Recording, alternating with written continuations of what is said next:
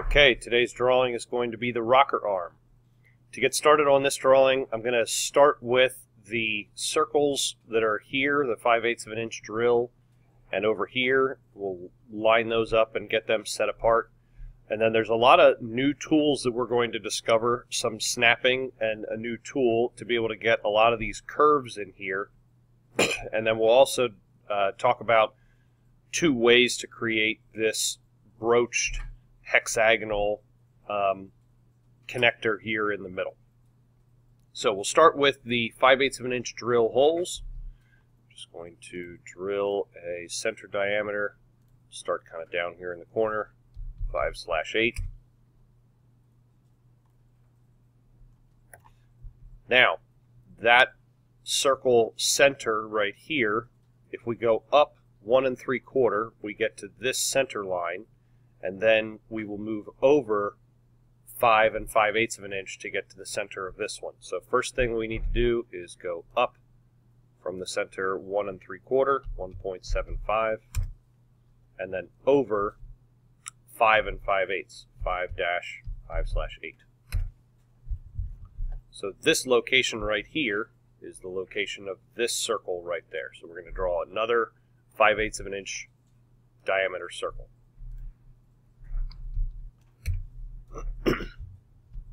Now that we have those two in place, we can make the larger circles that go outside and around them, and we can find this large circle here and then the center of that. So we'll go with this diameter circle first, 3/4 inch radius. So we'll go to our center radius tool. We'll draw a 3/4 of an inch radius circle out and around this whole thing. And we'll do the same for down here, 3/4 of an inch radius down at the end of this little part of the finger, so to speak. Oops. Make sure I got right in the center there. 0.75 radius. There we go. Now, those are just going to be used for part of the circle, and so we're going to have to attach onto them in a later step. For right now, I'm going to come from the center of this circle again and move over the 3 inches that I need to get to the center of this set of circles and the hexagon right here. So I'll draw my line, and again, you don't have to actually draw a line. If I just extend out this way and type a 3, it gets me right to where I need to go. So I'll just draw a little extra line there just to sort of represent where I'm supposed to get to the center. So we have a couple of circles to use here. First is this largest outside diameter is a 1 3/4 inch radius to get to this part of the curve, and it will be this little part of the curve up here. So I'll draw a large 1 3/4 inch radius circle,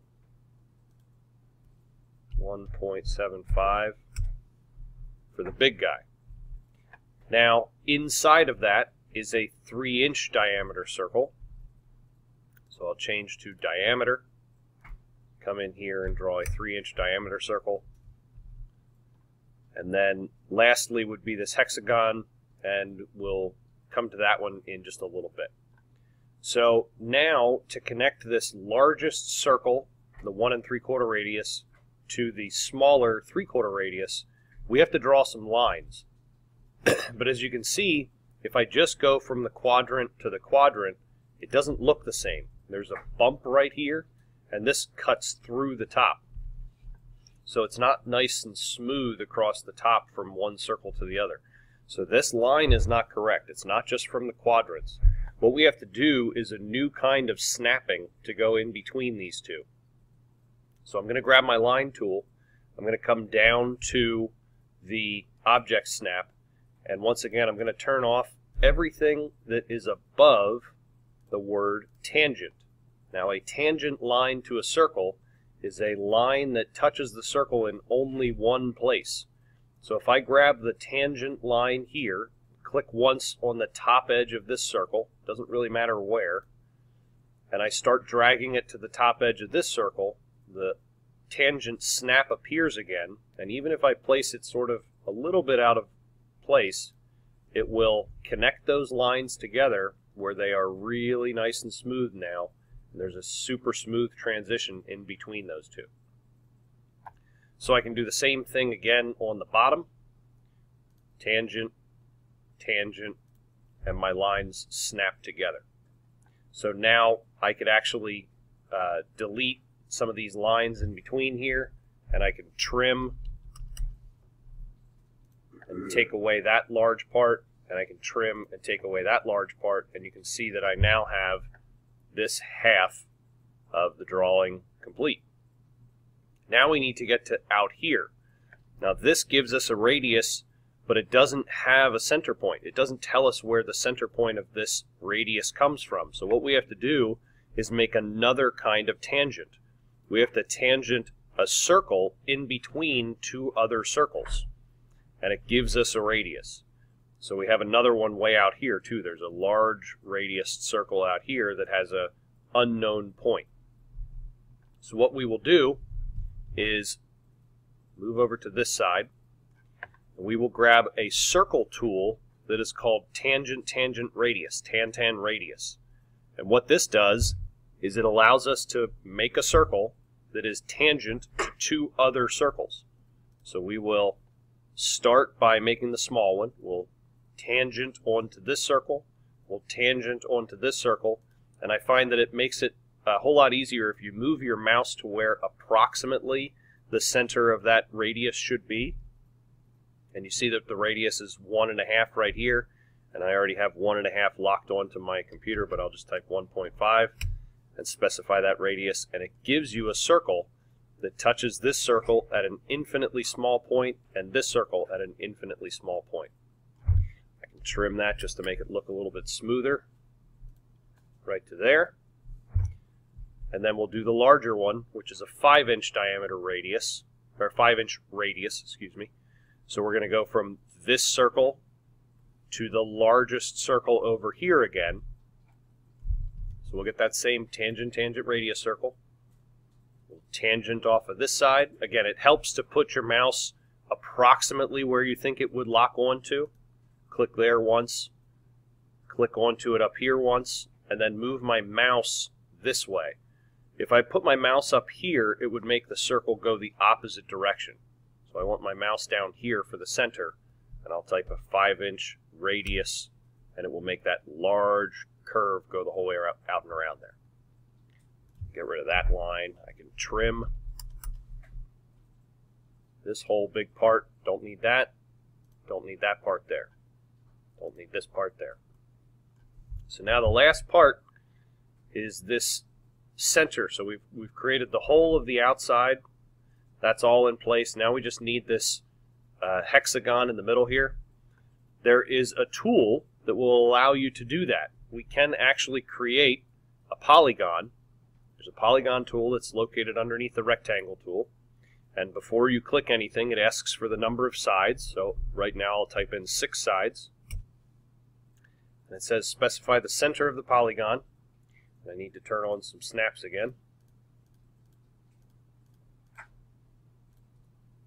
So I'll snap on to the bottom of this thing. Now it says, do you need it to be inscribed in a circle or circumscribed about a circle? And that deals with how big is this thing overall. And the problem with drawing our diameter this way, or our hexagon this way, is that we don't know anything but the distance from this side to this side. We don't know how big it is from here to here. Now we could do a lot of math and we could figure this all out, but a simpler way, other than trying to find that size, would be to draw it ourselves. So I'm going to escape out of this. And what I'm going to do is draw that hexagon using the array tool. So we know that, and if we're looking at this when it's not on a 15-degree angle, we just go from the center over to one side, not on a 15-degree angle, it would be half the distance of this 1 3/4 inch broach. So if we need to go make a line, we're going to draw it off to one side. We need it half of 1 3/4. Half of 1 is a half. Half of 3/4 is 3/8. 1/2 plus 3/8 is 7/8 of an inch. So if I type 7/8 of an inch right there, and then I draw a line up. I don't care how big this line is. I'm just going to use it, and I'm going to extend it down the other way as well. So we've come from the center point, 7/8 of an inch out. We draw a line up and down in the air. Basically what we've done is come this way and drawn this line, but it's not at a 15-degree angle yet. We'll solve that problem in a minute. So what we do is we take this line. We don't need any of these lines, but we take this line and we array it from this center point 6 times, and there is our hexagon. And as long as we've made that line long enough, we know that it will cross over with the other lines that it gets arrayed around.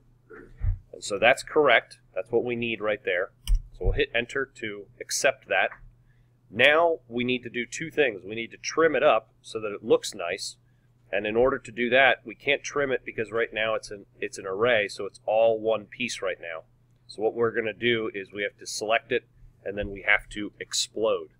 E-X-P-L-O-D-E. And now we're going to be able to trim this because each one of these is a single line off to itself. So we need to trim. We're just going to go around the outside, trimming off all these extra pieces.